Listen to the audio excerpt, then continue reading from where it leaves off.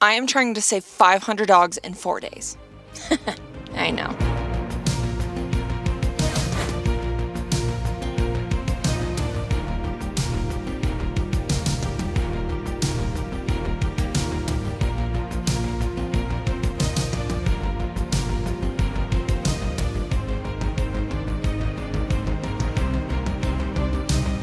Hi, if you're new here, I'm Maria, and usually this channel is about my dog Blue and I's life, traveling the country, doing all 50 states. We're on a road trip, living out of my Land Rover Defender 110.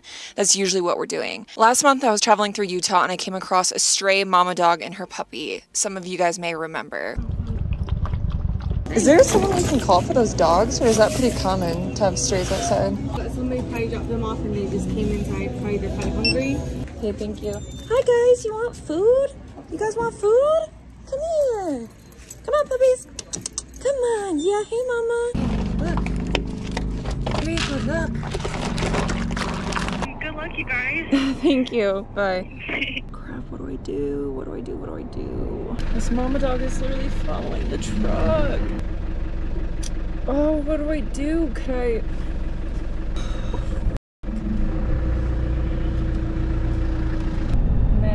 Sucks. You guys, it's safe to say it devastated me, okay? I knew I needed to do something. In my family, listen, you don't just talk about it, you be about it if you see something like that. I put my good family raising to the test. I wanted to work with people who were on the front lines every single day because clearly this was my first experience with res dogs, with stray dogs. I didn't know much about it, so I got in contact with Underdog Rescue in Moab, Utah. This organization is a non-profit, no-kill shelter. These people are amazing. They are incredible. I can't even begin to describe the grit and the passion that they have for these kinds of dogs. They're in the Four Corners area, specifically serving the reservations in that area, trying to tackle the 500,000 strays that are currently suffering there. Later in the video, you guys will see me touring Underdog, meeting the residents, and also walking some of them as well. But first, we need to get educated here. One thing I really want to do in this series, besides raising money for Underdog to get to the root of this issue to hopefully eradicate it someday, more on that later, and how we're going to do that and how this fundraiser is going to help them do that. But I really want to educate everybody on what the issues are, how this all happened, how it's going, what people like you and me can do that aren't in that area every day, aren't on the front lines dealing with these dogs. How can we help them solve this issue? So I sat down with the world's sweetest baby angel, Amber. I love Amber, okay? I'm Amber's biggest fan. Amber, if you're watching, I miss you. No, I'm just kidding. So we sat down so she could give us more information on what's going on and how we can help.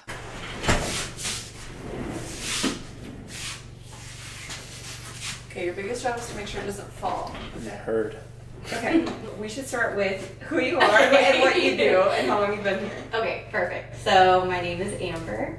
I am the clinic and intake manager here at Underdog, and I've been here about 2.5 years now. My main role is I coordinate all of our vaccine and spay and neuter clinics. I also am in charge of our intake list. We do have a wait list of dogs needing to come in, so I have to prioritize by like injury, pregnant, if they're safe where they are, that kind of thing, and then get those dogs in when we can. Why is there such a stray dog population, and how big is it? Because I don't think people realize how big it is. And so just on the Navajo Nation alone, there's a reported about 500,000 strays, which is like nuts. You can't even like imagine, you know? Yeah. There's a lot of things that contribute to this, but I think the biggest thing is lack of access to veterinary care. So these dogs are just like reproducing constantly, litter after litter, without veterinary services. Like, how do you stop that? You know, yeah. So I think that is definitely one of the biggest issues. We've also been seeing problems with folks that like can't afford to keep their dogs or have dogs that just wandered up to their property. So without having other options, they're dumping the dogs at like gas stations or visitor centers on the side of the road. So that also definitely contributes to it. And like the root of it kind of is the poverty too, right? Yeah, definitely. So the poverty, again, with the lack of access. Can you imagine like from where we were, like where would you work? Yeah. Like, what would you even do for work? That's what I was asking. Like, there wasn't even running water, so like, how did they survive there? So many families haul water and wood to burn and things like that. So it's just like a really, really low income area that we're trying to help get these services because there's no other alternative. So really, you just need more vets. We need more vets for sure. Yeah. Vets is like one thing that we're always asking for. If they want to come and do a weekend with us on the res, it's super fun. We bust out like 200 spay and neuters in a weekend. Yeah. And it's just really awesome. That is awesome. Yeah. So Underdog's mission is mostly focused on helping pets and families on the Navajo Nation and surrounding reservations. Of course, we do also adopt out dogs and, you know, love to help them find their forever homes. But I feel like a really big part of our mission is to help animals stay with their families. So I think that's one of the sides of Underdog that's not really seen like on our social media and stuff. So it's kind of something I wanted to highlight, is that we are offering, you know, Native American families these services, pet food donations, dog houses, whatever they need to help them keep their animal, because we know that they are family, and we don't think that that should be a reason that they can't stay with them if they, you know, can't pay for dog food or something like that. We take in a ton of like medical cases. That's a really big thing that's like close to our heart. Is since I've worked here, we've never turned away a medical case, and that can range anything from like cancer, amputation, porcupine quills, liver shunts. Like, we've seen so many different things. And so we get those dogs healthy. We do everything that we can, and then we let them go on and find their adopters and live really awesome lives. Yeah, in a no-kill shelter. We are a no-kill shelter, yes, definitely. So the dogs that we have long-term that you have met, unfortunately, in other shelters, those dogs would be euthanized. Yeah. You know, they're hard to adopt if they're dog selective. We don't really believe in that. How fast can a dog reproduce? Like, just to put it in perspective. Yeah, generally a female dog can get pregnant every 6 months. And then how old do they have to be to get pregnant the first time? I believe it's around 5 to 6 months. 5 months? A 5-month-old puppy can get pregnant? I think so, but now I'm like really fact checking. Around 6 months is like typical of when a dog can get pregnant. But then, so a dog has a litter, yeah, and then the female's in that litter, so 6 months later the mom can get pregnant again, and her puppies all can get pregnant at that same time. And then each of those puppies are having, you know... So in a year, the mom could be having a litter with her grandbabies. Yeah. Absolutely. It's crazy, and that's like how fast it is, you know? Yeah. And so that's why, of course, our main goal is like going to the source and spaying and neutering all these animals that we can before it gets to that point. Because the core of the issue is the massive reproduction of these reservation dogs, the way Underdog Rescue can really get to the root of it is by spaying and neutering as many as possible. Now, there are hurdles they have to jump over, one being they don't really have many vets in the area, two, the reservations are hours away from Underdogs. What's cool though is that Underdog just received a mobile spay and neuter van, so they can actually take this van. It's called the Fido Fixer, I believe. I'll correct myself if I'm wrong, but they can take this van, drive to the reservations, and do massive spay and neuter clinics and just get a ton of dogs done and altered at one time. However, they are in dire need of funding to get this rig on the road because there's so much medical supplies that they need to buy to be able to put on these spay and neuter clinics. I think the figure they gave me originally was like $23,000 and some change in order to start doing these spay and neuter clinics on the road. I set our fundraiser goal at $25,000 because I just want to cover everything for them. That is the entire intention of this series of the next 4 videos. I just want to get this covered for them so that they can start getting to the root of the problem. 500,000 stray dogs suffering and dying every day. The lifespan of a res dog, I think they said, was 2 years on average because there's just no access to vet care. They are starving, they're suffering. There's a lot of things that they have to overcome to even make it to 2 years. Please, please, please consider donating to this fundraiser. Please consider doing this for these dogs. Keep in mind, every single dollar that you donate will be given to Underdog Rescue. YouTube does not take a cut. All money goes directly to Underdog Rescue. Do it for the puppies, come on. So what is the single most helpful thing? Somebody can only give you one thing. What are you wanting? Are you wanting, like, your top priority is like foster? Is it? I mean, if someone can only give us one thing, money. Money. Yeah. Okay. Yeah, definitely. Because that's what I was like trying to raise for you guys, but it's like it's better for you to get something else. No, I would say money because most of our funds go to medical care. Yeah.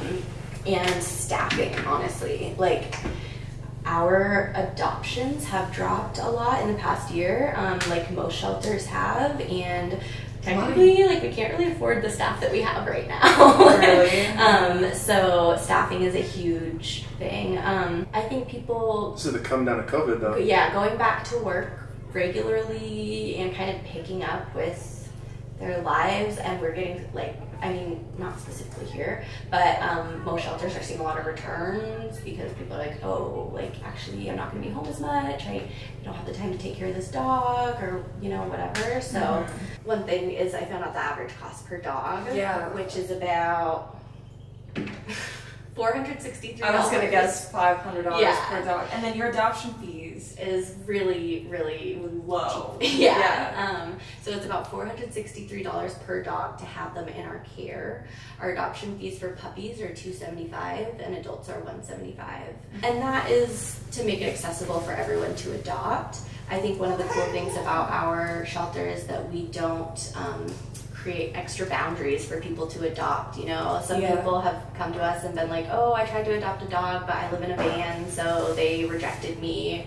And we're like, that dog's gonna have an awesome life. Like, that sounds great. So we really want, you know, to make that accessible for everybody, but it doesn't cover nearly the expenses that we put into the dog. Right. So yeah, just donating in general, everything goes back towards the dogs. Quickly, guys, I got to do some shout outs because there was a team behind me to get this fundraiser series moving and grooving. You know what I mean? There's a lot of people helping me out here. It's not just me. Firstly, I want to thank Sundays for Dogs, who jumped at the opportunity to help me and partner up with me for this video series. Because of them, we were able to do some really cool stuff that you'll see later on. Like, we bought out a grocery store's worth of dog food for people on the reservation. We also were able to pay for adoptions in advance for some of the longest term residents at Underdog Rescue. And they've also pledged to send a bag of their dog food to anybody who does an adoption through Underdog Rescue for the next month. So if you see any dogs that you like and you want to go adopt one this month, I'm just saying, you'll also get a free bag from Sundays for Dogs. They have a really great product that was founded by vets themselves. It's human grade ingredients and it's air dried, not frozen. So you have incredible quality dog food without having to take up freezer space. I'll be leaving a link down below for more information. Like I said, they really jumped at the opportunity to help us when they heard I was working on the series to help save these dogs. So I'm very, very thankful to the brand. I'm very grateful. Thank you, Sundays for Dogs. Also, my friends Nick and Seena traveled both across the country from separate directions to meet me in Moab to do this. They were not only volunteers at clinics with me, they were manual laborers. They were my planners, my supporters, my motivators, my videographers as well. I'm really appreciative that they came out and helped me because the manpower was needed. Nick and Seena, thank you so much. You guys know I love you. All right, you guys have been educated. We've thanked everybody. We've prepped you for the fundraiser. Let's get into day one, okay? Seena and I were solo on this day because Nick actually didn't come into the series until the last two videos because he was flying in from Florida. So Seena and I were solo on day one, and we went to Underdog to have a tour of the facility and to meet all the residents. We also got to take the sweetest girl ever on a walk after the tour. I'm just saying, you're gonna wanna adopt that one, okay? Why is it so pretty here? Look at that.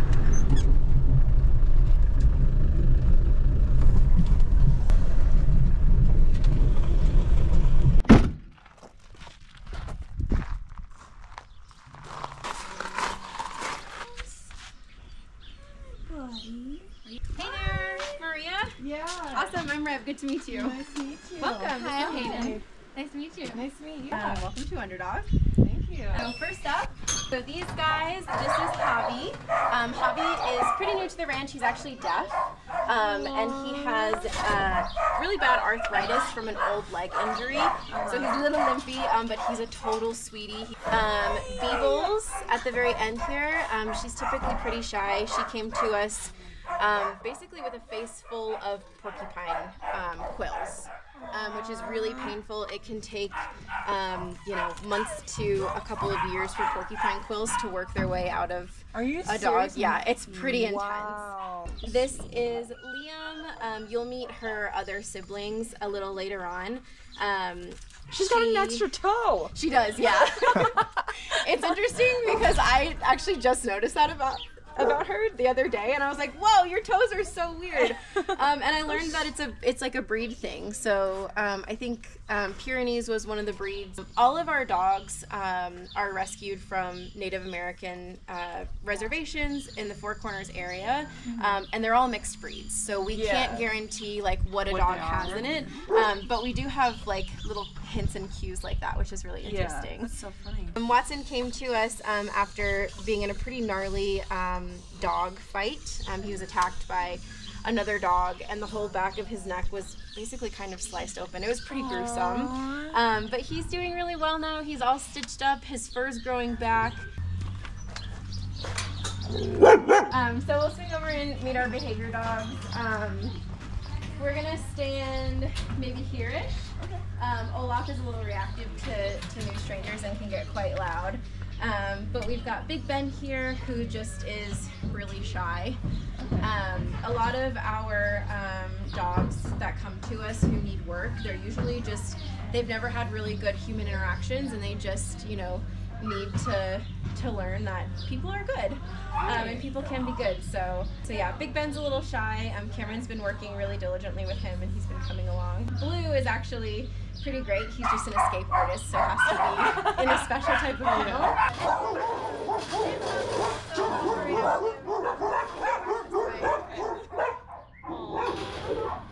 Lamb Chop actually just recently learned to walk.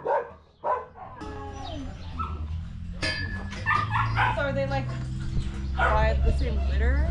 Yeah. So these guys are siblings. These four are siblings. They were originally a group of 6, and they were separated 3 and 3. 2 have been adopted since, which is on the shy side. So Fern had a meet and greet last week as well. And usually with puppy meet and greets, we'll put them into our adoption. Hopefully they get adopted out soon.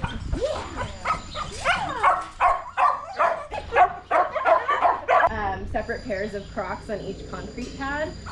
So we want to keep the soil away from them as much as possible. We don't want to cross-contaminate, so anytime anybody goes into a puppy run to feed or to grab a puppy for a meet and greet, they have to wear special booties and then put on the individual Crocs for each individual run. Just because they can get like diseases that way? Oh, and they're more susceptible. They're more susceptible because oftentimes they're not fully vaccinated because they're not old enough to be, and their immune systems are quite weak. So yeah, we just want to make sure that they stay as safe and protected as possible while they're with us. Gotcha. But we are working on sourcing a foster home for him. Felix and Fatima also working on sourcing a foster home.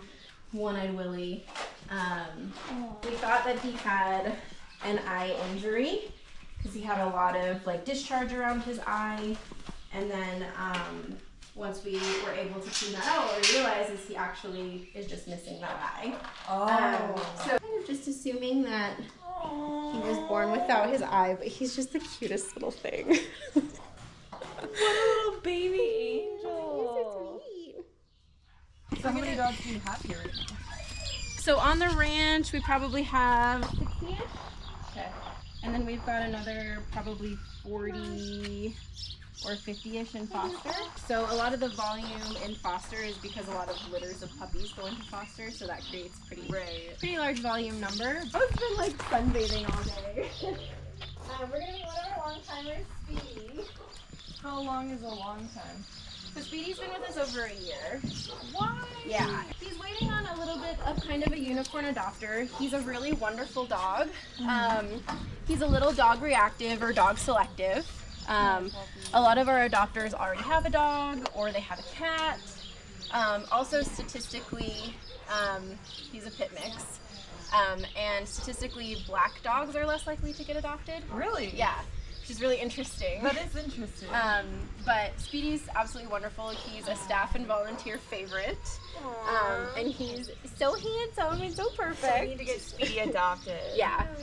And Speedy's adoption fee is actually already paid for. So Really? it's just the person who comes by and says, I want Speedy, to take him home. So he's super sweet, super gentle. Get Speedy adopted. Yeah, get Speedy adopted, Okay, for sure. Awesome. That's also awesome that, like, so you can pay people's adoption fees ahead of time? Yeah. So how much would that be per dog? So it's $175 for adult dogs and then $275 for puppies. Okay. But there's Speedy. We love you! Okay. So Ham, Lonnie, and Briar. Ham is the fluffy guy here. And then Lonnie, whom I'm in love with, he's just absolutely gorgeous. They're pretty new to us. They've been hanging out with us for maybe about 2 weeks now. And then Briar's been hanging out with us for a couple of months. He's so pretty. I know. Tell me about his personality. He's a ham. Obviously. He's like fluffy. He likes to be brushed. He does pretty well on leash. A lot of our dogs who come in, they don't have any like leash experience. Yeah. So he's been doing pretty well. He's been on a couple of walks with some volunteers. Yeah. Chill. I'm gonna get attached to like 4 dogs and be like, all right. I know. I have a pack now. Yeah. Honestly, that's kind of how it works. Historically, I don't like puppies, and Are you okay? Camera's cut. My first week here, I was in the adoption room with a couple of puppies, and they were just so like off the wall, like bouncing around, and I was like, I don't think I could handle this. It's like I had a puppy on my own. And then when they're in like their litter, they like gang up on you, and like their little teeth are so sharp, and their little claws are sharp. It's like, get over me. Anyway, so yeah, I was like, puppies aren't for me. Like, I'm just gonna, wait. Yeah. And Squirtle. Love that name. Squirtle also aged out of the puppy runs. And her and Spring get along really well. They really like each other. My friend's back. I'm so sad. They're so cute. They're so cute. Her ears are just the cutest. And we'll meet Spring's sister as well. Okay. Florence and Monet back there are also siblings. Say hello. Hi. So many sniffs. Hi. Squirtle's sister. Squirtle's sister was being a little bit of kind of a bully when she was with the rest of her litter mates. So she had to be separated. Yeah. Dang, that's what we call alpha energy, girl. Yeah. She's like, I'm a boss babe. Yeah, you are. And then we have Aquaria here, who's just the sweetest little pit mix. And then Lupita, who is one of my favorites. She's gorgeous. Yeah. So she has, she's also pretty new. When she came in, she was super stressed out and like snapped at somebody bringing her in. Aww. So she came in as a bite risk. She was in the garage for a little while. After a couple of days of decompression, she went from like really timid and shy and like don't touch me, don't come near me, to I would go in and feed her in the morning and she'd be like really excited to see me and like jumping up on me and like pet me, and I'm like, okay, I'm gonna pet you, we're gonna do this. Aw, she's so pretty. She gave off all the really good signals of, hey, I'm actually friendly, I was just really stressed out. Yeah. And unsure, but she's quickly become one of my favorites. Yeah, as well. she's gorgeous. Wow. And then behind you is Dottie, also a long timer. Dottie's been with us for over a year, I believe. The thing about like dogs in a shelter or rescue environment is like this is kind of just a snapshot of their personality. Once they get in a home and they get really comfortable and they feel safe, they can change and become different. So what we know of Dottie is that she's very vocal and can be very loud, but her in a home environment where she's comfortable and she feels safe might be completely different. Yeah. So it's a good girl. What a sweetie pie. Yeah, she totally is. You guys are all being on your best behavior. I'm like, Dottie's camera. loud. She barks, and she's just like, no, I'm not. No, I don't. Like, I'm trying to get into a home. I don't know if she'd talk about me like that before. Don't say that bad stuff about me. She's like, that's never been me. Not a day in my life. Maybe just around dinner time and breakfast. I get like that too, understandable. I know, I do too. I'm like, Gary, feed me! Yeah. Hangry is the Yeah, definition. exactly. We We're all get it, capable girl. of it. We get it. So is she the last one then? That's everybody. That's awesome. Yeah, that's everybody here. Hey, I have a question for you guys. We have to wait for like an hour. Could we walk a couple dogs while we wait? Yeah. She'll be a nice easy one for you. Cool. Thank you. You're very welcome. Yeah, of Such course. a pretty face. Yeah. What, girl? Oh, she's a sweetheart. Yes, you are. What's that, girl? Oh, look at her little back leg. Back leg is covered in feet.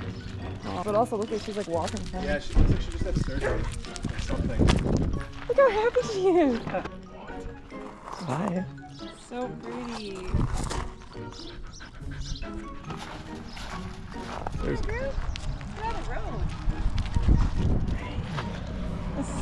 She's so precious. I just can't believe these dogs are like that cute and have not been adopted. All the dogs we met today are all they've all been nice. Cute. Even the ones they warned us about. I know. What's up?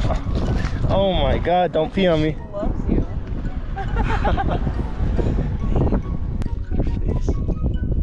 Okay. Get her model strut. Wonder what happened.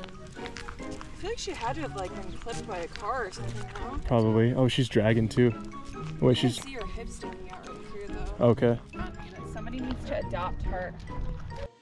Hi, honey. I think she's in love with you. Her face, her eyes. That's crazy. Look here. She's so chill too. She's so precious. She loves you. If you want to help dogs like Wheatfield, please consider donating even $1 to this fundraiser.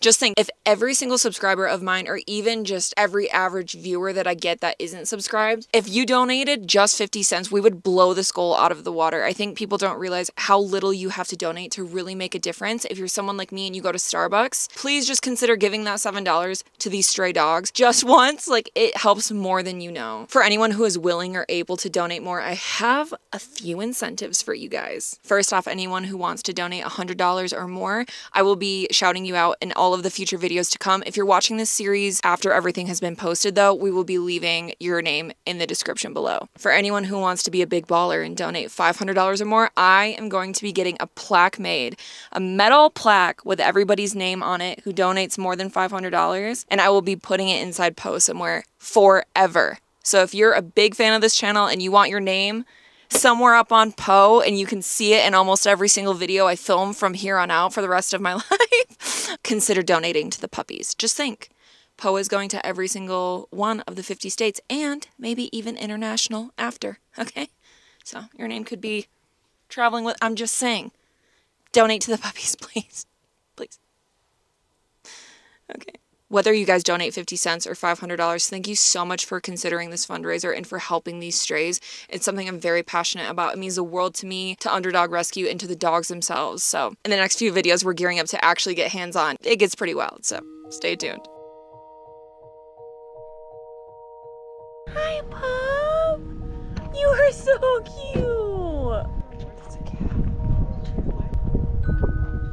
That's crazy. My question is, how do people make money out here? Look how skinny they are.